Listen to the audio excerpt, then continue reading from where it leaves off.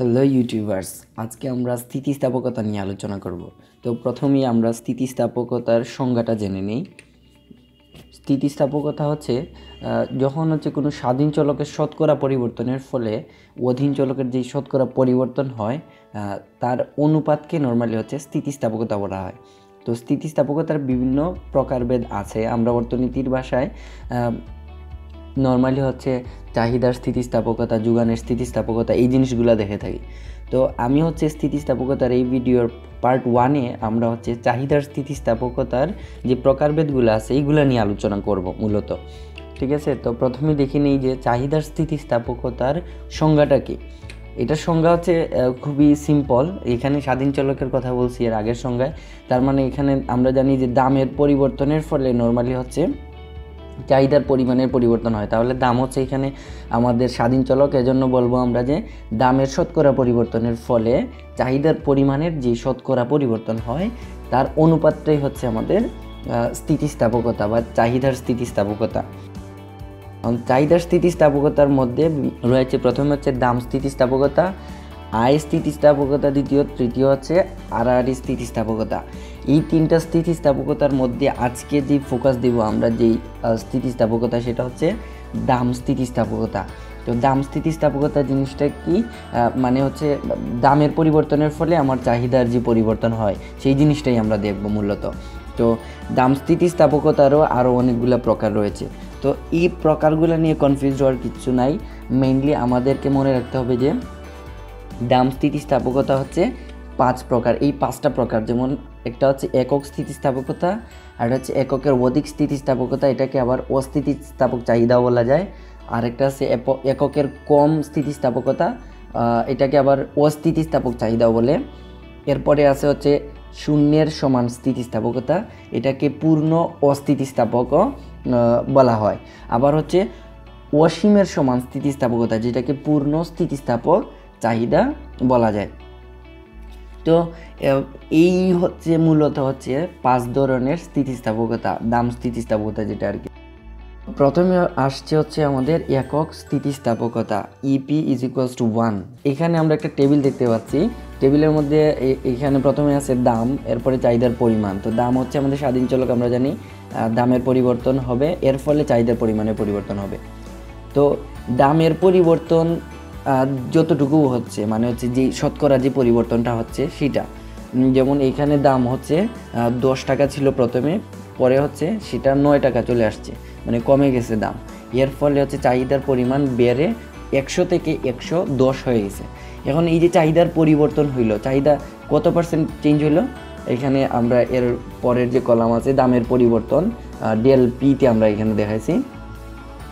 তো প্রথমে ডিএলপির মধ্যে এখানে প্রথমে আছে আমরা যদি মাউস দিয়ে এখানে দেখাই, এই যে 1টা, এই 1 আমাদের এই যে 10 - 9 অথবা 9 - 10, এটা দিলেও হয়। তো এখানে আসলে স্থিতিস্থাপকতার মধ্যে নেগেটিভ যে মানটা সেটাকে কাউন্ট করা হয় না, সেটাকে আমরা বাদ দিয়ে দিই, নেগেটিভটাকে আমরা এখানে হিসাবে নিয়ে আসি না। তো এখানে যে 9 থেকে 10-এর যে ব্যবধানটা সেটা 1, আর প্রাথমিক যে দামটা দ্রব্যের সেটা 10, এই যে এখানে 10। তাইলে এই যে দামের পরিবর্তনটা আমরা দেখতে পাচ্ছি এখানে 10%, ঠিক আছে। আবার চাহিদার পরিমাণের পরিবর্তন এখানে দেখতে পাচ্ছি যে এখানে এটা 10, এই 10টা কীভাবে আসছে, এই 10টা আমাদের 100 এবং 110, অর্থাৎ 100 এবং 110-এর যে ব্যবধান, সেই ব্যবধানটা আমাদের এখানে, অর্থাৎ ডেল কিউটা এখানে। আর এই 100 আমাদের এই যে প্রাথমিক যে চাহিদার পরিমাণ, এই জিনিসটা, এটা আমাদের স্থিতিস্থাপকতার নর্মাল সূত্র। চাহিদার স্থিতিস্থাপকতার মান কত আসবে, এখানে প্রথমে আমাদের এইটা চাহিদার পরিমাণে পরিবর্তন আসছে এখানে 10%, এর পরে আসছে দামের পরিবর্তন, সেটাও 10%। তাইলে দুইটাকে যদি ভাগ করি আমরা, তাইলে এইটা মান পাই 1। তাইলে স্থিতিস্থাপকতার মান আমরা পাচ্ছি 1 এই জায়গায়। তো এইটা আসলে গ্রাফের মাধ্যমে কীভাবে ব্যাখ্যা করা যায়, এটা আমরা একটু দেখার চেষ্টা করব এখন। এই যে আমরা একটা গ্রাফ আঁকলাম, এটার জন্য এই যে ইনফরমেশন দেওয়া আছে আমাদের, এইখান থেকে আমরা গ্রাফটা আঁকছি, ঠিক আছে। তো এখন এই গ্রাফটা কি দেখাচ্ছে যে প্রাইসটা হচ্ছে আমার দামটা হচ্ছে আমার লম্ব অক্ষে এবং ভূমি অক্ষে আমার চাহিদার পরিমাণটা পরিমাপ করা হয়েছে। তো দেখা যাচ্ছে এখানে প্রাইসটা যেভাবে চেঞ্জ হয়েছে, মানে যে পরিমাণ চেঞ্জ হয়েছে, কোয়ান্টিটি বা পরিমাণটাও ঠিক সেই পরিমাণটাই চেঞ্জ হয়েছে। অর্থাৎ এখানে পরিমাণটা যদি আমরা আরও ক্লিয়ার করি তাহলে এটার এরোর মাধ্যমে আমরা দেখতে পাচ্ছি যে এটা হচ্ছে আমার দামের পরিবর্তন। এই যে দামের পরিবর্তনটা দেখাচ্ছে DL percentage change of price, যেটা হচ্ছে এটা বোঝাচ্ছে পার্সেন্টেজ ডিএল পি। এরপরে যদি আমরা চাহিদার পরিমাণের পরিবর্তন দেখি তাহলে এখানে দেখব যে percentage change of quantity demanded বা চাহিদার পরিমাণের শতকরা পরিবর্তন, এই জিনিসটা এখানে দেখায়। ঠিক আছে, তো এই জিনিসটা আমরা এর মাধ্যমে দেখলাম যে আসলে এখানে হচ্ছে আমাদের টেবিল থেকে গ্রাফের মধ্যে এই জিনিসটা কীভাবে উপস্থাপন করা হয়েছে। ঠিক আছে, তো এই জিনিসটা আসলে কি দেখায় যে দাম এবং চাহিদার পরিমাণের যে শতকরা পরিবর্তন, এই দুইটা পরিবর্তনই হচ্ছে সমান। ঠিক আছে, এখানে সমান পরিবর্তন হওয়ার কারণে এটা হচ্ছে একক স্থিতিস্থাপকতা, বা ইংলিশে যদি এটাকে বলা হয় সেটা হবে ইউনিটারি ইলাস্টিসিটি। ঠিক আছে, ওকে, নেক্সট হচ্ছে আমাদের এককের অধিক স্থিতিস্থাপকতা, অর্থাৎ ইপি এর মান যদি একের থেকে বেশি হয়। প্রথমে আমরা দেখলাম একের সমান হইলে সেটা হচ্ছে এককের সমান স্থিতিস্থাপকতা। এখন দেখব এককের থেকে বেশি যদি হয় সেটা হবে এককের অধিক স্থিতিস্থাপকতা। তো প্রথমে আমাদের কাছে এই যে টেবিল আছে, টেবিল থেকে আমরা একই এক্সাম্পলটা নিয়ে আসছি। তো শুধুমাত্র এখানে চেঞ্জটা কোন জায়গায়, চেঞ্জটা হচ্ছে এখানে পরিমাণের পরিবর্তনের মধ্যে। যেমন চাহিদার পরিমাণ দেখা গেছে যখন দাম 10 টাকা তখন চাহিদার পরিমাণ হচ্ছে 90, আবার দাম যখন কমে গেছে তখন হচ্ছে চাহিদার পরিমাণের পরিবর্তনটা হচ্ছে বেড়ে গেছে, এই দিকে দেখা যাচ্ছে 110 হয়ে গেছে। তো এই দামের পরিবর্তন এবং চাহিদার পরিমাণের পরিবর্তন এখানে ক্যালকুলেট করে দেখা গেছে যে আলটিমেটলি চাহিদার স্থিতিস্থাপকতা হচ্ছে একের থেকে বেশি 2.22। এজন্য এটা হচ্ছে এককের অধিক স্থিতিস্থাপকতা। এটা যদি আমরা গ্রাফে দেখি তাহলে এখানে দেখতে পাচ্ছি এখানে যে এই যে পার্সেন্টেজ চেঞ্জ অফ পি, এটা চেঞ্জ হচ্ছে কম, তার থেকে বেশি চেঞ্জ হচ্ছে আমাদের percentage change of quantity demanded, যেটা মানে হচ্ছে চাহিদার পরিমাণের পরিবর্তনটা অনেক বেশি। এই যে এখানে গ্যাপটা কম আর এখানে গ্যাপটা একটু বেশি, এটা রেখার মধ্যে বোঝাই যাচ্ছে। তো এইটাকে বলা যায় যে দামের তুলনায় চাহিদার পরিমাণের পরিবর্তনটা দেখা যায় যে বেশি। তো এই যদি এরকম হয়, দামের তুলনায় চাহিদার পরিবর্তনের পরিমাণটা যদি বেশি হয় তাহলে এটাকে বলা হয় স্থিতিস্থাপক চাহিদা। ঠিক আছে, অর্থাৎ এককের অধিক স্থিতিস্থাপকতার আরেকটি নাম হচ্ছে স্থিতিস্থাপক চাহিদা। তো এটার উদাহরণ কি হতে পারে, আমাদের উদাহরণ হতে পারে যেমন এসি, ফ্রিজ, অর্থাৎ এই জিনিসগুলা যেমন যেগুলো লাক্সারিজ গুড মানে বিলাসজাত দ্রব্য, এগুলার দাম যদি কিছুটা পরিবর্তন হয় তাহলে দেখা যায় এইটার হচ্ছে চাহিদার পরিমাণটা খুব বেশি পরিবর্তন হয়। নেক্সট হচ্ছে আমরা দেখব এককের কম স্থিতিস্থাপকতা, অর্থাৎ ইপি লেস দেন। ইপিটা কি আসলে, বারবার ইপি বলতেছি, ইপিটা হচ্ছে ইলাস্টিসিটি অফ প্রাইস। ঠিক আছে, ইপিটা হচ্ছে লেস দেন 1। তো একইভাবে টেবিল নিয়ে আসছি আমরা, তো টেবিলের মধ্যে আবার হচ্ছে এখানে কিছুটা চেঞ্জ আসছে, যেমন দামের পরিবর্তনটা হচ্ছে প্রথমে দাম ছিল 10 টাকা, এরপরে এটা চেঞ্জ হয়ে গেছে 5 টাকা, এর ফলে চাহিদার পরিমাণ 90 থেকে 110 হয়ে গেছে। ওকে, তো এখন এই ঠিক একইভাবে যদি আমরা হিসাব করি দামের পরিবর্তন চাহিদার পরিমাণের পরিবর্তন, তাহলে দেখব যে স্থিতিস্থাপকতার মান আসে হচ্ছে একের থেকে কম। তো একের থেকে কম মানে হচ্ছে এখানে মান আসছে 0.44, যেটা হচ্ছে একের থেকে কম, এজন্য এটা হচ্ছে একক অপেক্ষা কম স্থিতিস্থাপকতা।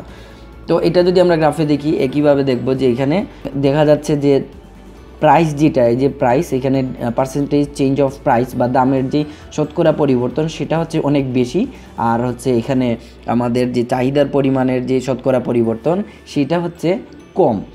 তো এইটাকে এই জন্য আমরা বলি যে দামের তুলনায় চাহিদার পরিমাণের পরিবর্তন কম। তাইলে এটাকে আসলে কি বলে, এটাকে বলা হয় হচ্ছে অস্থিতিস্থাপক চাহিদা। যেমন যদি দামের তুলনায় চাহিদার যে পরিমাণের পরিবর্তন সেটা যদি কম হয় তাহলে সেটাকে বলে অস্থিতিস্থাপক চাহিদা। এই জিনিসগুলা কিন্তু আমরা আমি যে এইখানে স্লাইডগুলো তৈরি করছি, এই স্লাইডগুলো কিন্তু স্ক্রিনশট হিসেবে ইজিলি মনে রাখা যায়। সো এখানে এক্সাম্পলটা কি আসতে পারে, যেমন চাল ডাল, এই জিনিসগুলো অর্থাৎ নিত্য প্রয়োজনীয় যে দ্রব্যগুলা, এই দ্রব্যগুলোর ক্ষেত্রে কি হয়, খুব বেশি যদি দাম পরিবর্তন হয়, যেমন চালের দাম যদি খুব বেশি পরিবর্তন হয়, চালের চাহিদার পরিমাণটা খুব বেশি একটা পরিবর্তন হয় না। তো এই জিনিসটা আমরা দেখতে পাই, এটা দৈনন্দিন জীবনে আমরা স্থিতিস্থাপকতাটা দেখতে পাচ্ছি চালের ক্ষেত্রে কিংবা হচ্ছে বিলাসজাত দ্রব্যের ক্ষেত্রে, একটু আগে যেটা দেখলাম। ওকে, তাহলে হচ্ছে নেক্সট আমরা যেটা দেখবো সেটা হচ্ছে শূন্যের সমান স্থিতিস্থাপকতা, ইপি ইজ ইকুয়ালস টু 0। এটা কখন হতে পারে, আমরা একটা এক্সাম্পল দিয়ে দেখি। যেমন দামের পরিবর্তন হচ্ছে, বা 10 টাকা থেকে 5 টাকা হচ্ছে, কিন্তু চাহিদার কোনো পরিবর্তন নেই, ওইটা 100-100ই আছে চাহিদার পরিমাণটা, ঠিক আছে। তাহলে দেখা যাচ্ছে যে দামের পরিবর্তনটা 50%, কিন্তু চাহিদার পরিমাণের পরিবর্তন মাত্র 0%। তো 0% যেহেতু, তার মানে আলটিমেটলি চাহিদার স্থিতিস্থাপকতার মানটা চলে আসবে 0। এজন্য হচ্ছে এটাকে বলা হয় শূন্যের সমান স্থিতিস্থাপকতা। তো এটা গ্রাফের মধ্যে কীভাবে দেখায়, এই যে এখানে আমাদের দামের পরিবর্তন হচ্ছে 10 থেকে 5 হয়েছে, কিন্তু আলটিমেটলি আমার ডিমান্ড কার্ভটা এখানে 100ই আছে, মানে হচ্ছে ডিমান্ড, অর্থাৎ কোয়ান্টিটি অফ ডিমান্ড বা চাহিদার পরিমাণের পরিবর্তনটা এখানে 0, কোনো পরিবর্তন হচ্ছে না। এজন্য এই ডিমান্ড কার্ভটা হচ্ছে একেবারে ভার্টিক্যাল। সো এটাকে আবার বলা হয় যে লম্বকের সমান্তরাল। তো এইটা আসলে হচ্ছে এখানে বলতেছে যে চাহিদার পরিমাণের পরিবর্তনটা 0। তো এটার এক্সাম্পল কী হতে পারে, এক্সাম্পল হতে পারে ঔষধ, লবণ, এই জিনিসগুলা।